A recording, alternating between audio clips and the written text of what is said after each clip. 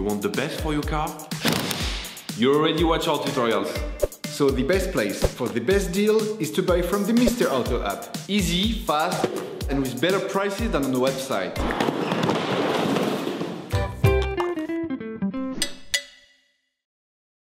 You can find the bulk clutch kit used in the video exclusively on the Mr. Auto website and in the link in the description. Turn your engine off. Pull up the handbrake, pull on the bonnet release lever and open the bonnet. To carry out this operation, you have to remove the battery. To do this, we recommend watching the video how to replace the Clio 4 battery. You will now need to remove the battery tray. Grab a socket wrench, an extender and a 13mm socket and unscrew the 3 screws holding the tray.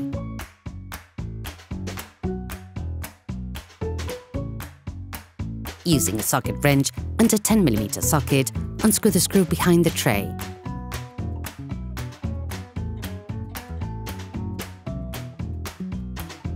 Then, using a 10mm spanner, unscrew the nut holding the cable sleeve on the battery tray.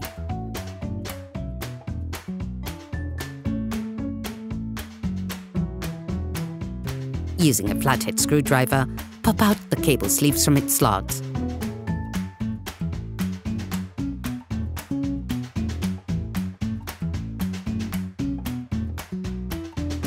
You can now remove the battery tray.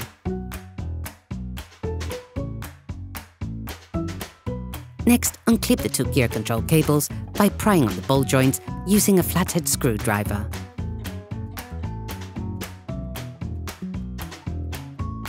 Then pry the 2 gear control cables free using a flathead screwdriver.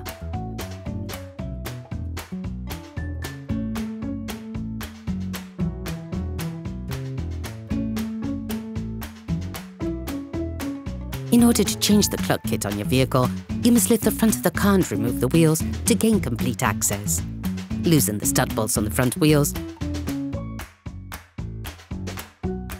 Raise the front of the vehicle and put it in the 2-axle stands. We strongly suggest watching the tutorial, raising your vehicle safely before carrying out this step. You will then be able to take off the wheels. Don't forget to slide them under the vehicle. It is now time to get under the vehicle. Changing the clutch requires to remove both drive shafts. The gearbox must therefore be bled so that the oil doesn't spill everywhere. We recommend you watch our video training the Clio 4 1.2 16-valve gearbox. First, use a flathead screwdriver to prevent the disc from rotating. Using a breaker bar and a 30mm socket, loosen the axle nut on both sides of the vehicle.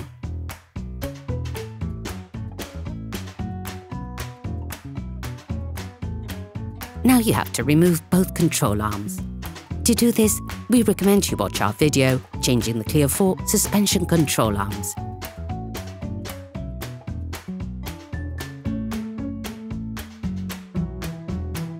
You can now remove the drive shaft from the stub axle. To do this on the driver's side, we recommend you watch our video changing the cardan shaft on the Clio 4.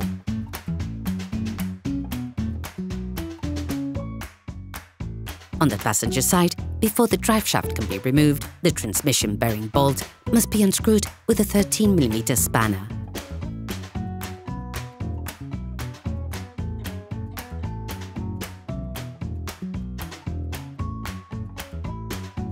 Remove the cardan shaft. Then unscrew the 3 screws of the anti-tilt device using an 18mm socket.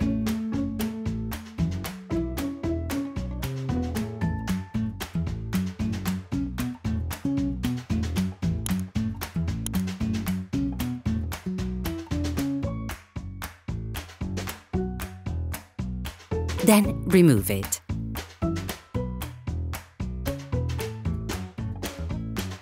Remove the front mudguard retaining clips on both sides using a pry bar and a T27 Torx key. Then remove the mudguards. You'll need to lower the engine to remove the gearbox. To do so, you need to remove the half cradle. The half subframe cradle holds the radiator, so plan to attach the radiator by its upper part throughout the operation.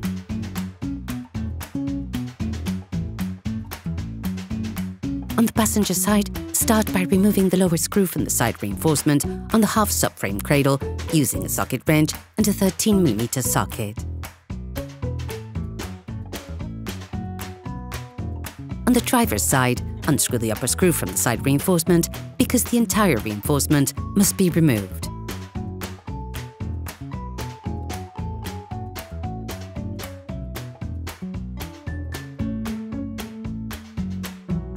Then, using the socket wrench and an 18mm socket, unscrew the two screws that hold the half subframe cradle.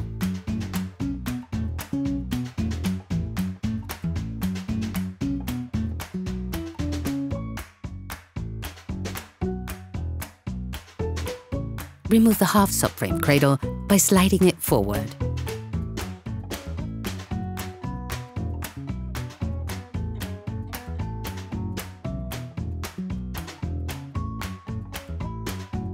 Using a socket wrench and a 13mm socket, remove the screws. You can see their locations more easily on this previously removed gearbox. Start by unscrewing the threaded rod located next to the passenger side cotton shaft enclosure using a socket wrench and a 13mm socket.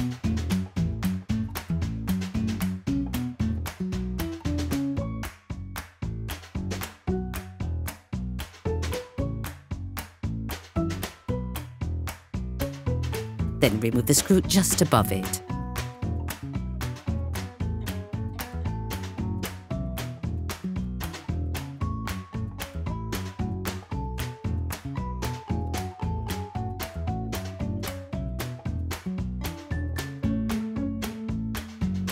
Using the same tools, remove the screw located on the opposite side holding the plastic protection on the flywheel.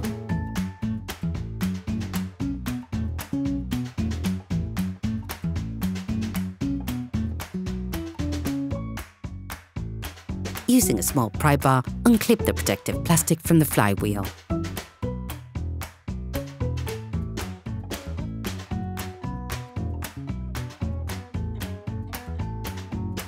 Remove the screw above the plastic protection on the gearbox side.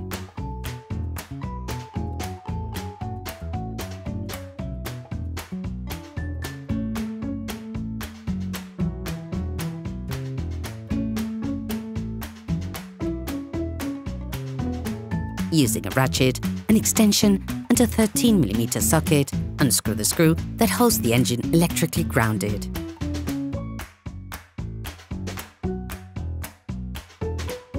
Using a socket wrench and a 13mm socket, unscrew the first screw from the starter.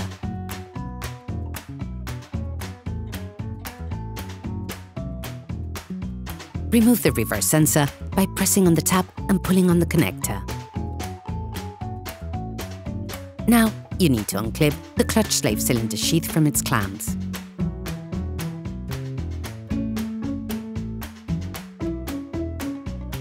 Then, lift the two clutch slave cylinder clips with a flat screwdriver.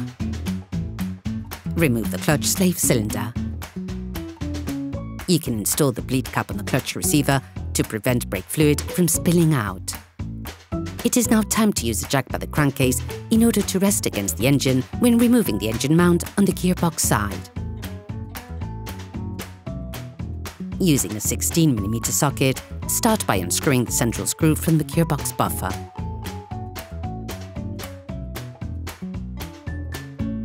Then, using the same tools, unscrew the three screws that hold the gearbox bracket.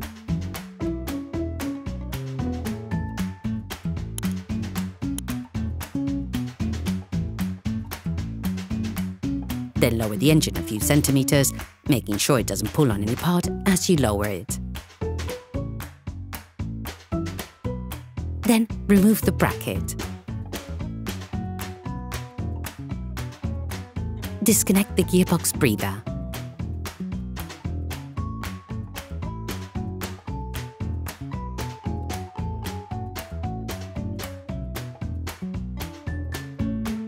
Remove the second screw from the starter using the socket wrench, a large extender and a 13mm socket.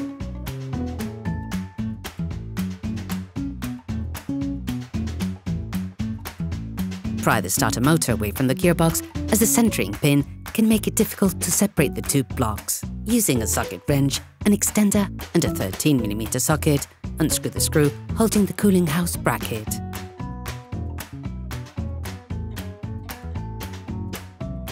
Using the same tools, unscrew the two screws from the retaining bracket for the cable sleeve and the TDC sensor.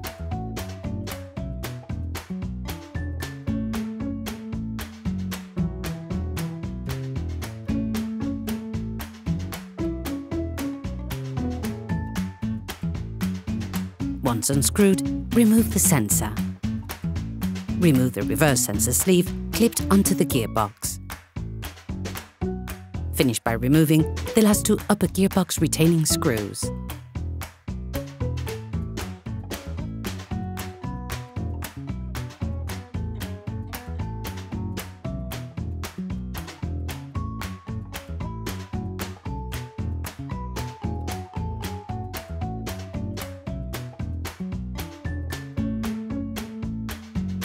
The gearbox is now free. Shift it outwards to completely disengage it from the engine block before lowering it. Don't hesitate to ask for help from a friend to remove it, as it is heavy and difficult to handle. You can now view the clutch on your vehicle. Tip: to prevent the clutch from rotating, use the long stud bolt that connects the gearbox to the engine block. Fit a combination spanner between the clutch screw and the stud bolt to stop rotation. Using a socket wrench and a 10mm socket, remove the 6 screws that hold the clutch and the flywheel, repeating the clutch immobilizing technique.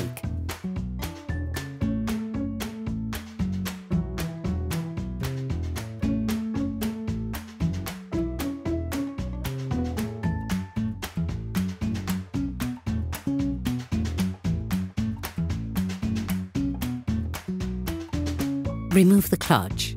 You can now see the flywheel. In some cases, it is crucial to change it at the same time as the clutch. If necessary, we recommend you watch our video, How to Change the Flywheel on the Megane 2 1.5 DCI. It is exactly the same as the Clio 4. Okay, guys, if we can share this video with you and help you save a lot of money, it's also thanks to our partner, Mr. Auto. So, if you want to support us and buy the parts for this operation, visit their website. Okay, back to work. You can find the ball clutch disc and the housing used in the video on the Mr. Auto website and in the link in the description. Start by cleaning the flat surface of the clutch housing that is in contact with the clutch disc using some brake cleaner and a cloth.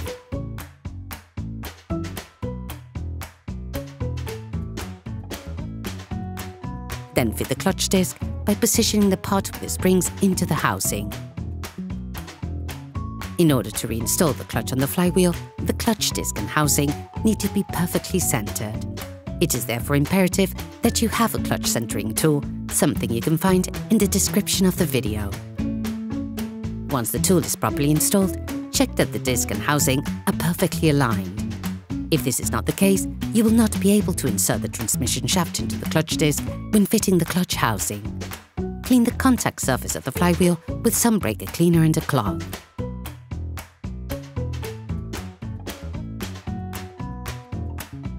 You can see the 3 centering pins for fitting the clutch to the flywheel. Take the newly assembled part and install it in the flywheel. We strongly advise you to install brand new clutch screws. You can find them in the description of the video. Roughly replace the screws by hand. Then tighten the staggered or quincux pattern using a ratchet.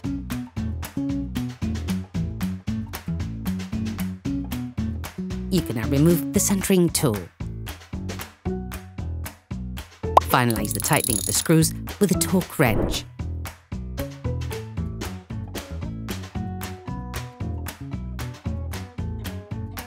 When you change your clutch, it is important to also replace the clutch release bearing.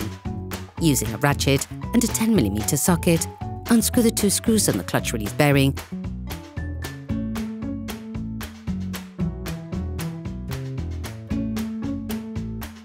and remove it. It is now time to clean the inside of the housing with brake cleaner, as it is lined with dust and particles from the old disc. Clean the transmission shaft using brake cleaner and a piece of cloth. Then grease the cavity with gear grease. But don't use too much grease, because if the grease spreads out, it may affect the clutch's efficiency. You can also find the grease in the video description.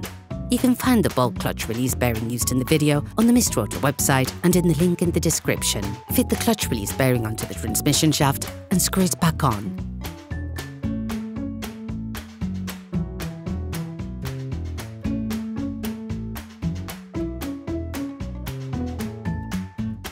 Finish up the tightening with a Torx wrench.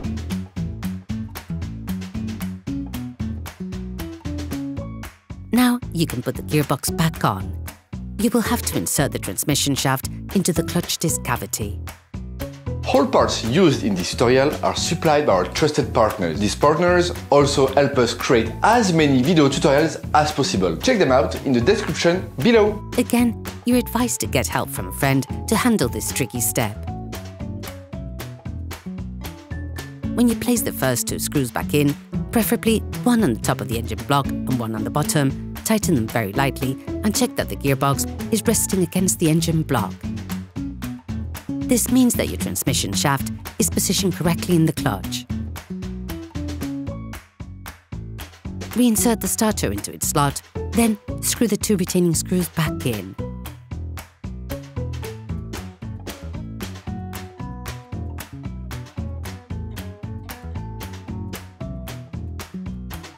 Finish off the tightening with a Torx wrench. Using a socket wrench, an extender and a 13mm socket, screw in the cooling hose bracket screw.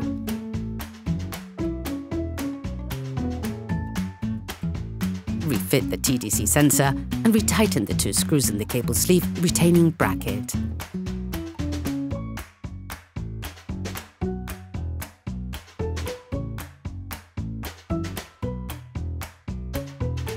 Tighten the screws under the clutch slave cylinder.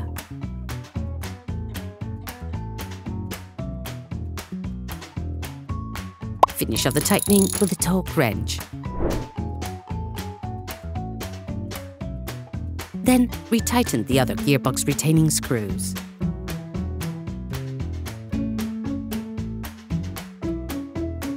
Put the threaded rod back in place.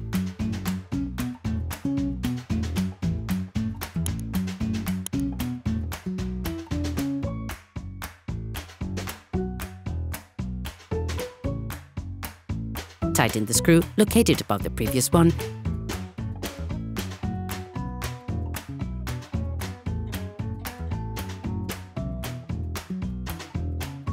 And finish tightening both screws using the Torx wrench.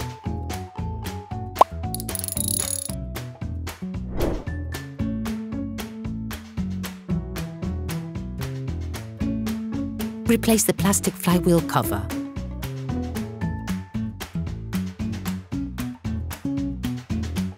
Tighten the screw that holds it.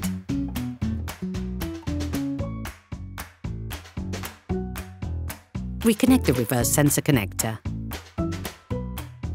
Clip the sensor sleeve back onto the gearbox. Screw the grounding screw back into the engine block.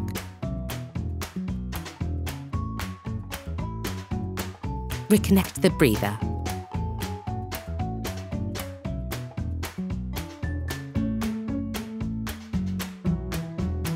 Screw the gearbox bracket back onto the gearbox.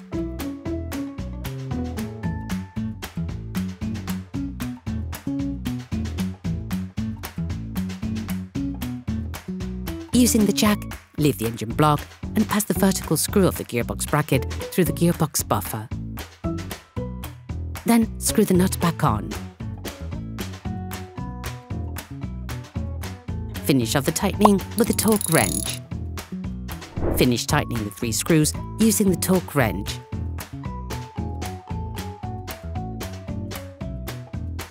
Remove the jack. You now have to bleed the clutch system. At the clutch slave cylinder, lift the 2 clips and remove the plastic plug from the new bearing. Reinsert the hose in the clutch slave cylinder and lower the 2 clips.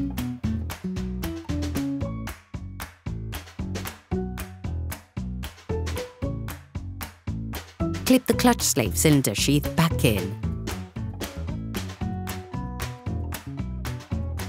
Add brake fluid to the reservoir, as the following operation may consume some brake fluid.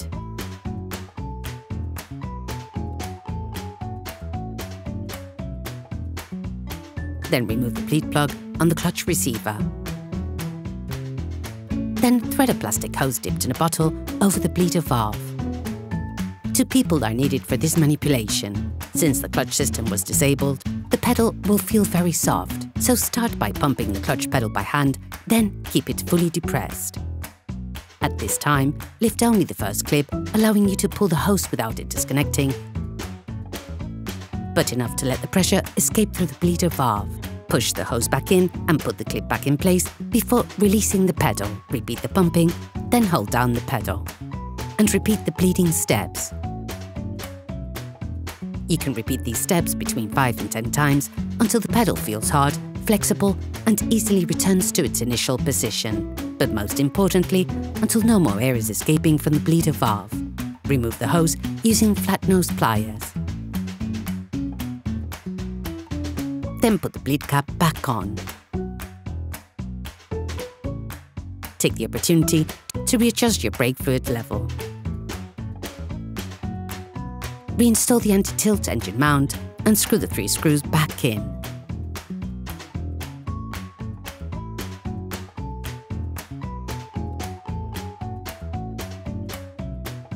Re-embed the drive shaft on the gearbox side. Then reinsert the drive shaft into the stub axle. Do the same with the drive shaft on the passenger side. Put it back in place and screw the transmission bearing back on. Reinstall the control arm ball joints in the stub axles. Then screw it back in. Reinstall the hub nuts. To be able to screw the hub nuts back on, you have to block the disc rotation. Insert a thin flathead screwdriver that can slip in between the 2 sides of the disc. You have to insert it in front of the brake caliper mount so that it butts up against the latter. Screw the hub nuts back on. Finish off the tightening with a torque wrench.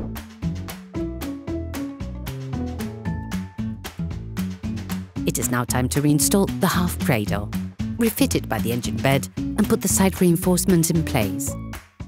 You can now quickly retighten the 2 half subframe cradle retaining screws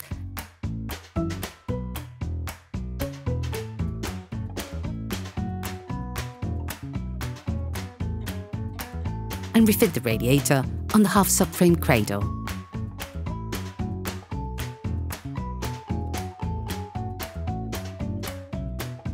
Finish tightening the 2 screws.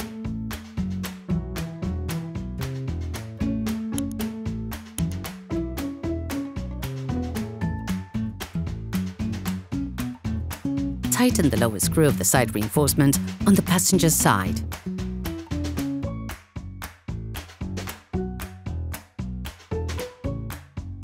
Tighten the upper screw of the side reinforcement of the driver's side.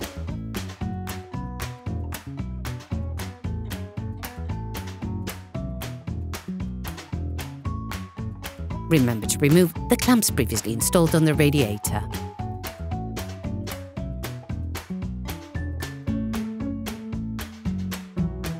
It is now necessary to refill the oil in the gearbox. To do this, we recommend you watch our video, How to Drain the Clio 4 1.2 16-valve Gearbox. You can now put the mudguards back in place. Put the wheels of your vehicle back on.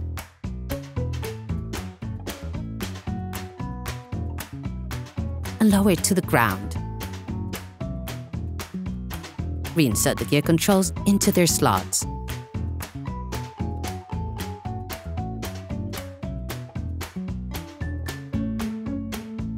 Then re-engage the ball joints.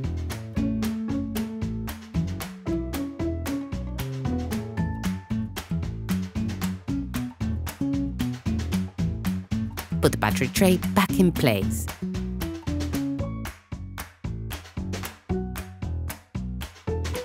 Then screw it back on.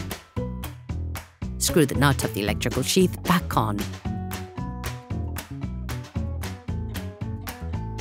Retighten the tray retaining screw. Clip the sleeve back on the battery tray. Reinstall the battery.